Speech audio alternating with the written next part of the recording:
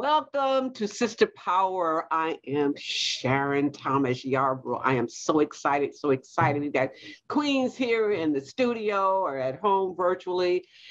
You know, the world of pageantry has inspired so many men and women to believe in yourself, to love yourself, to engage, share, and connect with your community nationally and internationally.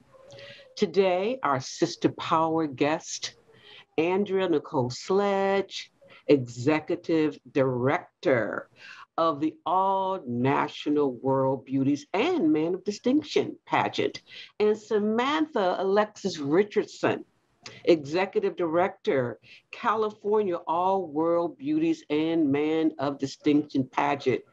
Ladies, queens, welcome to Sister Power. Thank you so much for having us, Sharon. I really appreciate it. Thank you so much. Thank you for being here. You know, ladies and gentlemen, I want you to know that I just had a nice conversation with Andrea, and we have a blessing that she just got over COVID. So we're so happy that we have her here on our show today.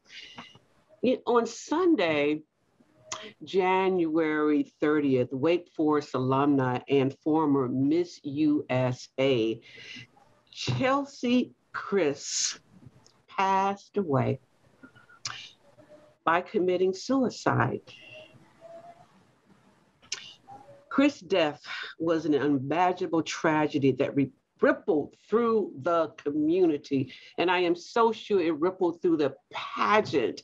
And so, Samantha, give me your thoughts on the loss of this beautiful, talented woman. She was an attorney as well.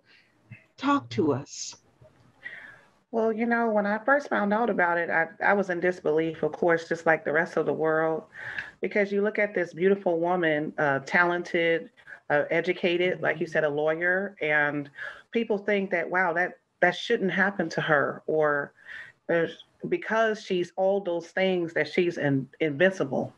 Like, she's a human being that can go through human things. And unfortunately, no one knew. But the thing is that it just lets you know that everybody goes through something you don't know. A person can look totally normal to you and be going through a lot. They could have the weight of the world on them and you would never know about it because they always cover it up with a smile or just regular conversation that makes you think, okay, they're okay. But sometimes, like I said before, you just don't know. You don't know. Well, Andrea, you've been in this business for a while. Give us your thoughts. So, Chesley, like a lot of us, have this. So here's the thing: in pageantry, you carry a lot. You're always expected to be super poised, super put together.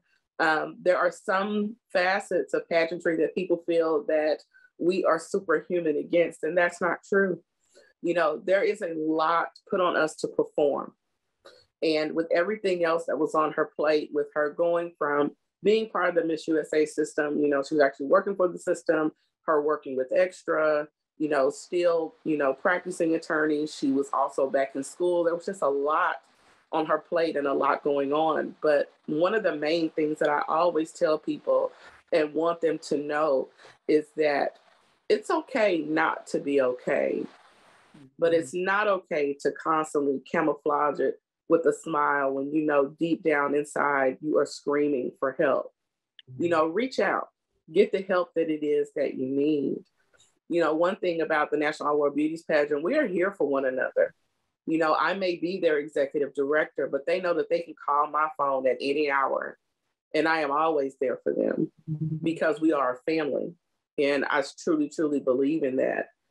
Her loss of life to pageantry and to all of us and what she meant to so many of us, some that have met her, some that have not, but her being a part of the dynamic trio that broke so many barriers of being, the first three, where all of them were African-American, the queens of the larger systems at one time, that legacy will live on forever.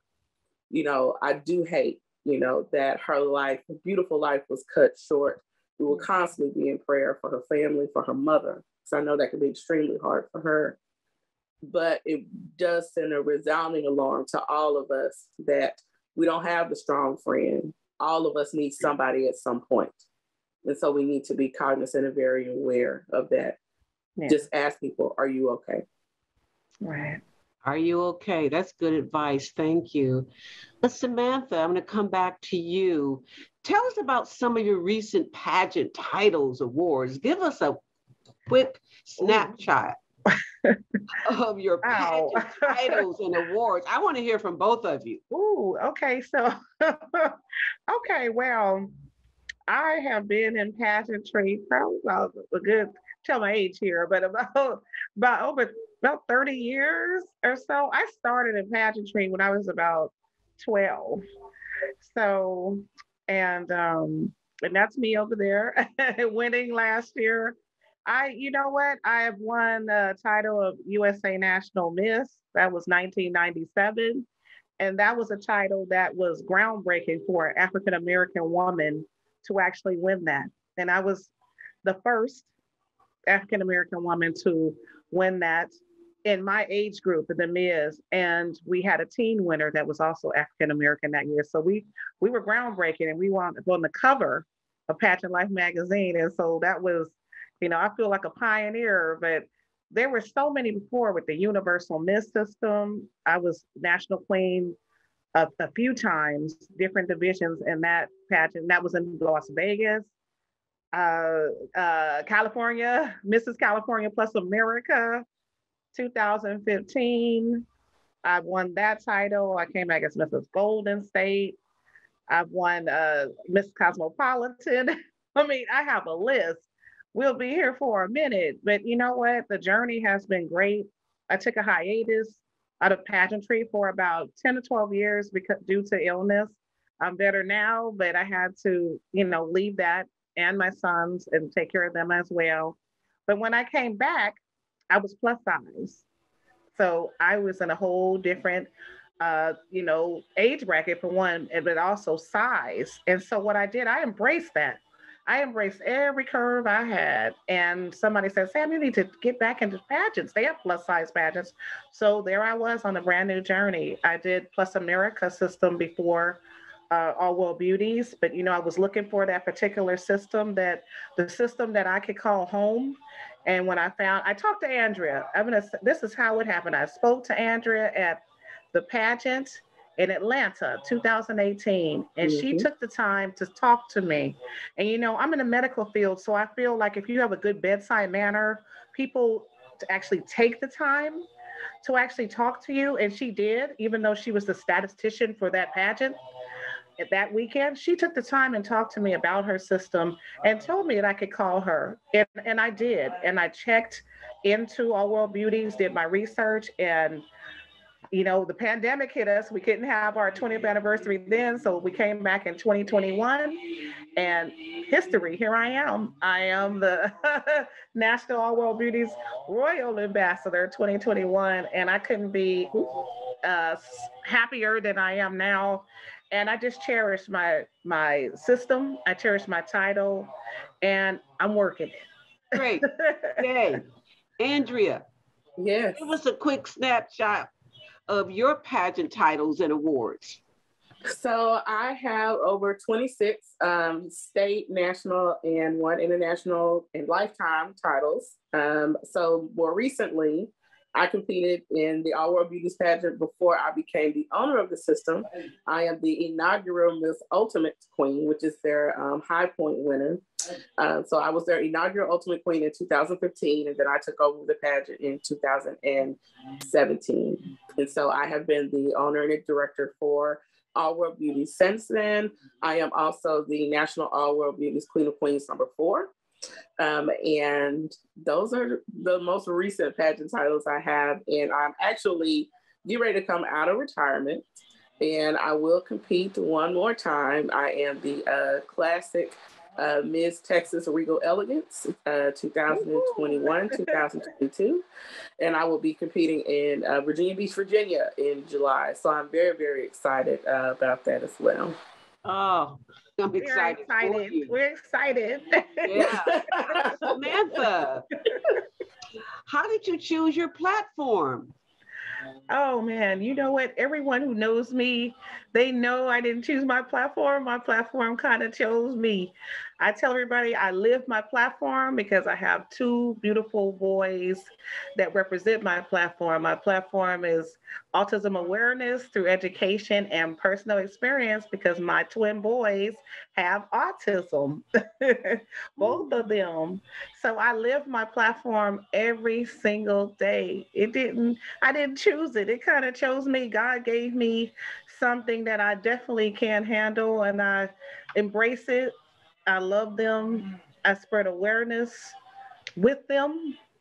And by taking them out, letting them embrace the world and not keep them, in the house.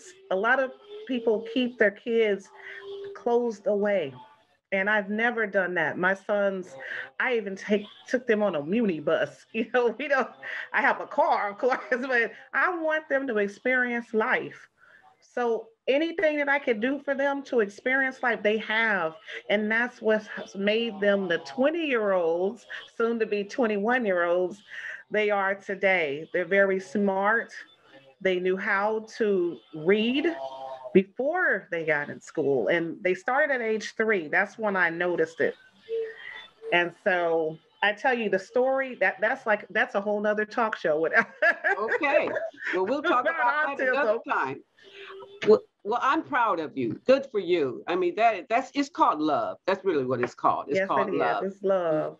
So, Andrea, how Mhm. does women empowerment tie into pageantry?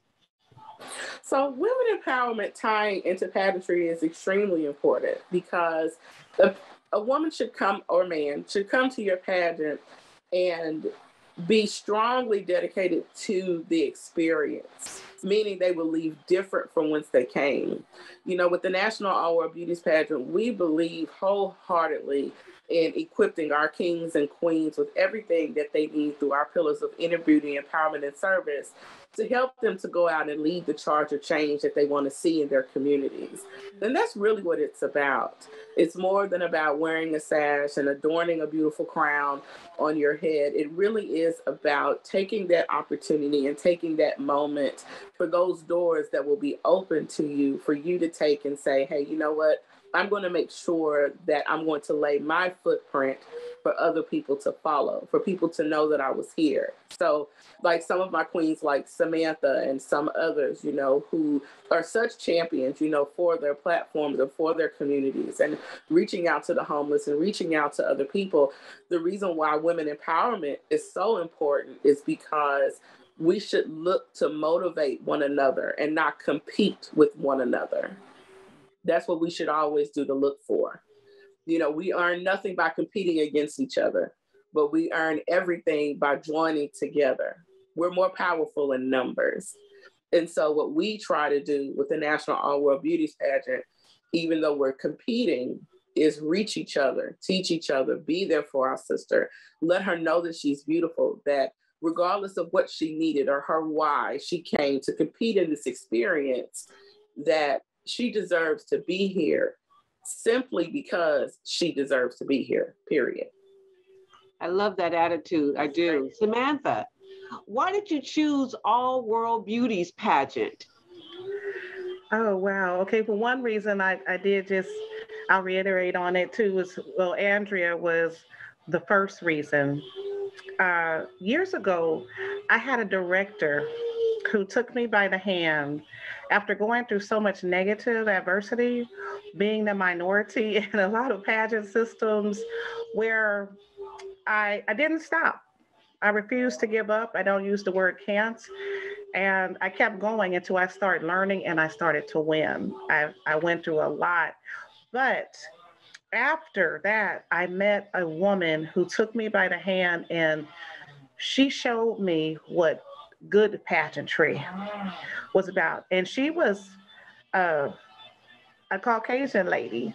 Back then, that was a big deal Mhm. because of the time they thought that I was told that, oh, you can't do a pageant because you're black. That's what I was actually told. And I didn't believe that. So I kept going, but this lady took me by the hand and she taught me, and I stayed with her and learned pageantry from the ground up, traveled all over United States. She did all her own state pageants. So we traveled everywhere.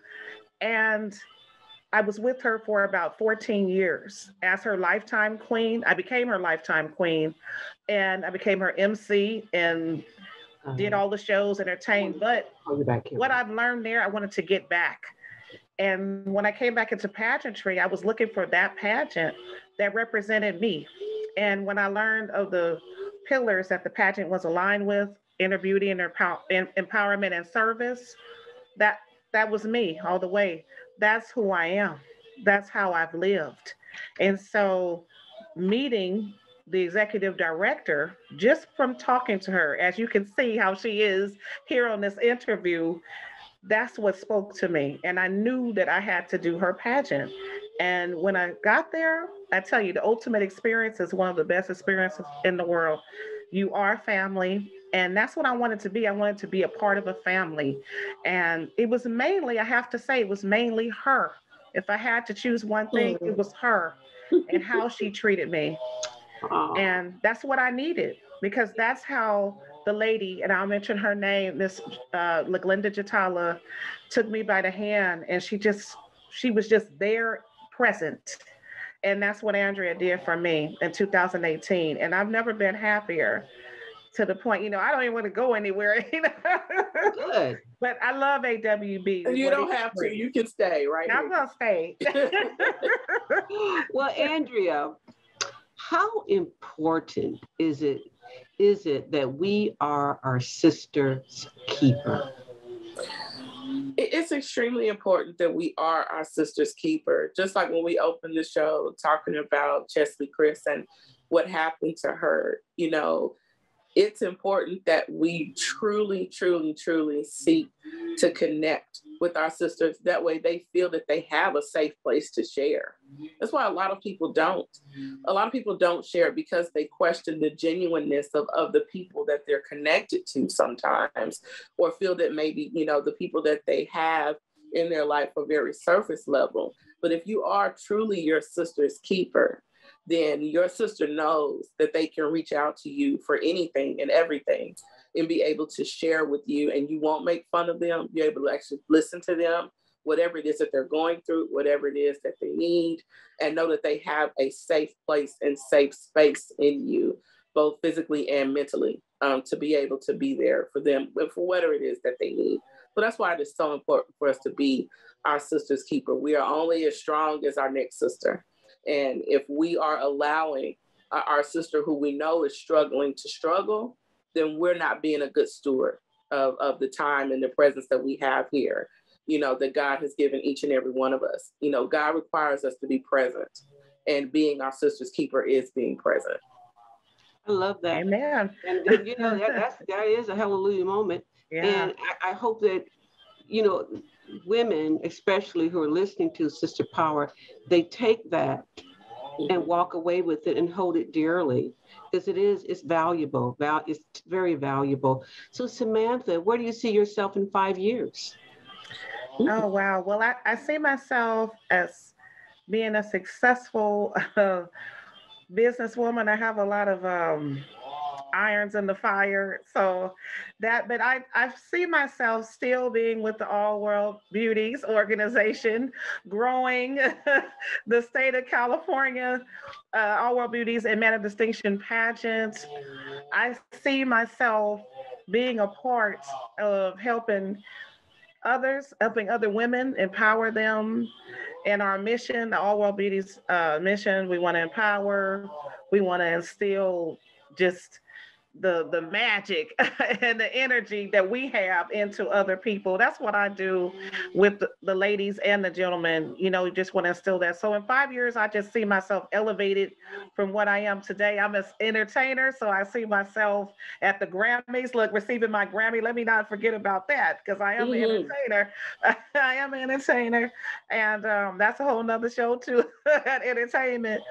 But I just see myself actually elevating this pageant system with Andrea to get it on a network television. Mm-hmm. That's what we'll see. We're going to see ourselves there in 5 years. Amen. Amen. I'm loving this vision. I love it. I love it. I love it. So, Andrea, Mm-hmm. what has been your favorite element of competition? Mm.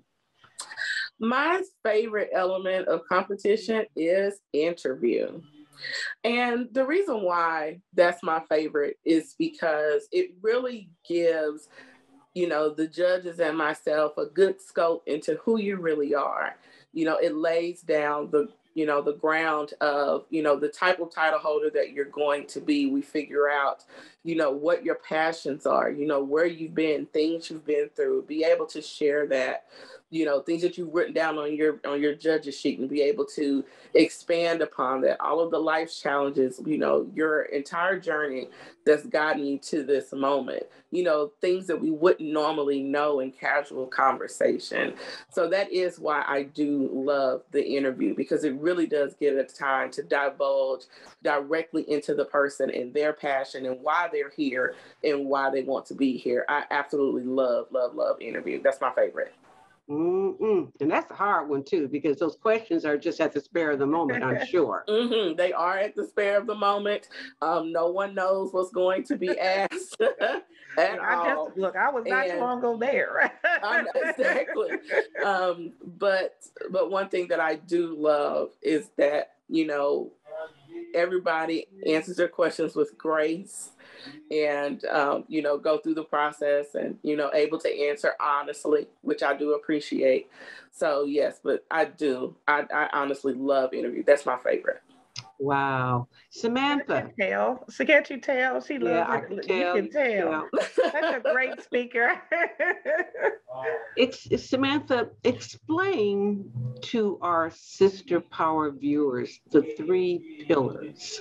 The 3 pillars. Okay, well, our 3 pillars are inner beauty, empowerment, and service.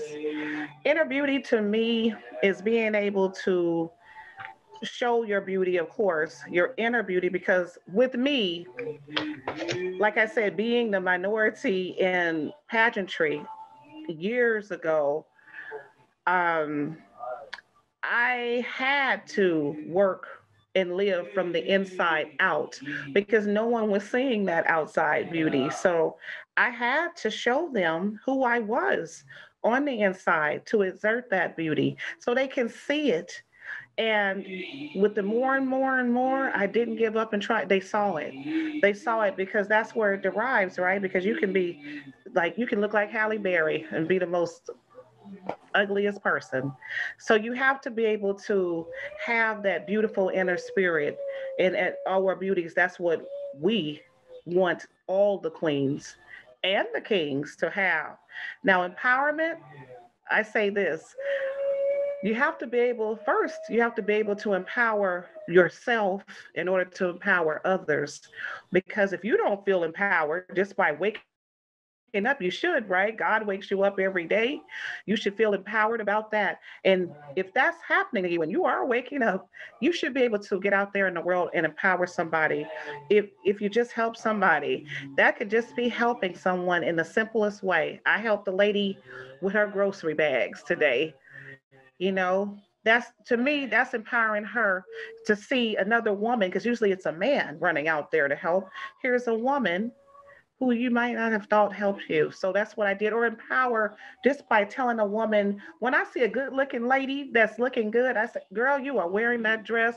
Girl, you are doing that. I've gotten a delegate by doing that to imagine, just by saying that. Service, well, this pageant is so built on service. It is our duty to serve. You know, you should be able to not only serve yourself, but serve others. I have built my life around serving people. Even when I entertain, I'm serving them. You never know when someone needs to feel better just by the gift of song. And I Mhm. serve and use my gift to, the elderly people. So, and I serve in that way too. But we are big on service, really big on service. You should be able to serve others and not just yourself. And And those are all three of our pillars. And they're all wonderful. So, in closing, Andrea, what tips and advice would you offer men and women who are interested in competing in pageants? The tips that I would offer anybody who is considering competing in pageants, whether you are male or female, is just do it. You never know what opportunities could come from you competing in pageants or being involved in the pageant industry. And one thing I'll do is I'll share my small testimony really quick. When I first decided to compete in pageants back in 2008 as an adult, I wasn't really sure, about what I wanted to do. But what I can say is that it has awarded me a lot of different opportunities. I have been on several national, international media outlets, CNN, MSNBC, and even to a point where NBC actually came out to follow me and do an actual mini documentary about me and my role in pageantry and the Juneteenth pageant. So you never know what could be on the other side of it. All you had to do was say yes and let God just do the rest. Just take the journey. Just do it. The other thing that I would offer is perfect practice equals perfect performance. If there's anything that you want to or expect out of this experience, make it to yourself to give 100% all the time to whatever it is that you're doing, no matter how big or small.